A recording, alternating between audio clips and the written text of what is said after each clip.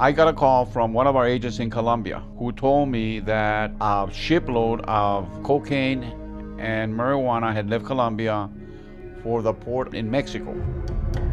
So I called my friend, a commandante of the MFJP. He provided me with 12 Mexican federal agents, and myself and 4 of my agents, we proceeded to that little town. We arrested Jacobo, and he told us that the drugs were at this little ranch about 30 miles outside of the city. I said, and the drugs are there? And he says, yes. And who is there protecting the drugs? He said, just some of my ranch hands, don't worry about it, they're not armed. And I said, if this is a trap, I said, you're gonna be the first guy shot, because I'm gonna use you as a shield. So we proceeded. We were in 5 cars, and there was like 4 or 5 of us to each car. I was in the lead car with the defendant that we had handcuffed in the back seat. He was leading us to the ranch. When we got there, we noticed that off the main freeway, there was only a dirt road. I sent agents to scout around to see if there was other entries we could make to surround the ranch and come in from different areas. And there was nothing but cornfields around that ranch. There was only one way in. I told the group supervisor of the federal police, Mexican federal police, I said, what do you think? We were looking down binoculars. And all of a sudden, as I was looking down my binoculars, a vision came to me. Because my mom is a fortune teller, and she told me, son, you're gonna be in a situation where there's gonna be a lot of shooting and there's gonna be blood. I see blood on the cornfields. So I got this chill over me. And I told everybody put your bulletproof vest on. I said, I think we're gonna get involved in a major shootout here. And I asked the group supervisor of the federal police, what do you think? And he says, I don't know, Hector. I said, what do you think? And I remember joking with him and saying, you know what? I think we ought to call the police on these guys. And he sadly looked at me and he says, Hector, he says, unfortunately, we are the police.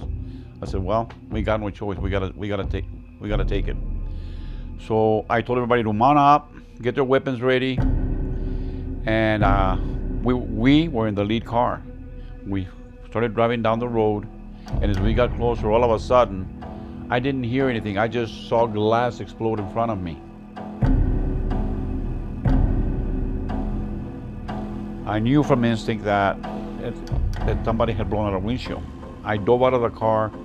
To this day, I don't even know how I got behind a cement water trough. I crawled to it, and I could hear intense gunfire coming at us, not only from the front, but also from the cornfields from the back. We were in the middle of an ambush.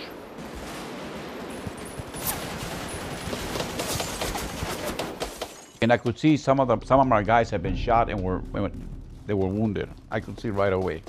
I said, oh my God, what if we get ourselves into? And his other agent, Salaza, D.E.A. agent, he crawls next to me.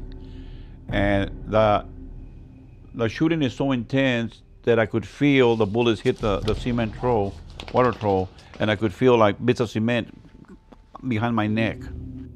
Salaza told me, he says, boss, he says, because I was in charge, we're gonna die here. And I said, Sal, I'm not gonna die here. I said, maybe you and that mouse you got in your pocket, but I ain't dying here. And he says, there's too many of them. He says, they're gonna kill us. And I remember telling Sal, if we don't start shooting back, they are gonna kill us. We gotta fight back. So I remember, I was afraid to even put my hand up. It was so intense.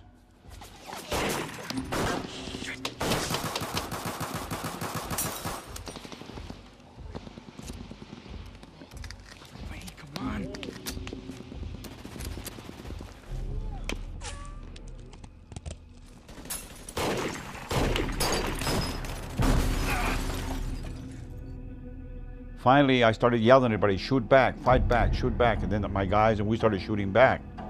And I remember receiving heavy fire from a silo. I mean, every time I try to come out to shoot, I mean, I receive fire from on top of the silo.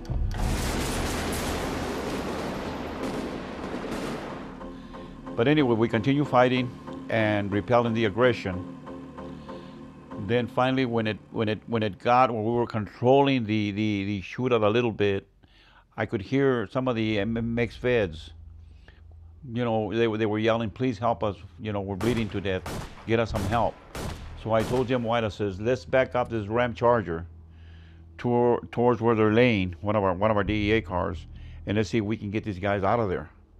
So Jim says, how are we going to do that? He says, I said, well, what we can do is, I said, I'll lie on the floorboard and try to back it up, and you shoot over me, over the engine, but get behind the engine because the bullets were coming through and through. I mean, we could see they were going right through the Ram Charger. So we did that. We were able to back up the Ram Charger close to where the bodies were laying, the wounded were laying, and I crawled underneath and I started pulling in from their legs and their arms to this side of the Ram Charger where there was cover. I was able to pull 5 into safety, and we loaded them into the Charger. And I told Jim White, let's go. I said, you get behind the wheel, I'm gonna shoot over him and try to get these guys out of here because they're gonna bleed to death. So we take off, and as we're pulling out, the whole back windshield is blown out, and the wounded are shot some more. They were that close, mowing us down with machine gun fire. We pull out and we get on the main highway, and we realize that we don't know where we're going because we're not familiar with the area. We're just driving as fast as we can drive on the paved highway. And Jim is saying, where are we going? I said, I don't know, just keep on driving. I said, I don't know where we're gonna find the closest hospital. I even lost track of where north, east, south, and west was. I just drive. And as we're driving, I see a yellow cab coming down the highway, and I told Jim, there's a cab coming, pull over, pull over. So he pulls over, and I jump out of the Ram Charger, and I get in front of the cab with my AK-47, and I yelled at the taxi driver to stop. Thank God he didn't have a passenger who was by himself. So I got him out, and I noticed he had urinated all over his pants. I must have been a horrible sight because here I am pointing an AK-7 at him, and I'm drenched with blood from carrying the wounded.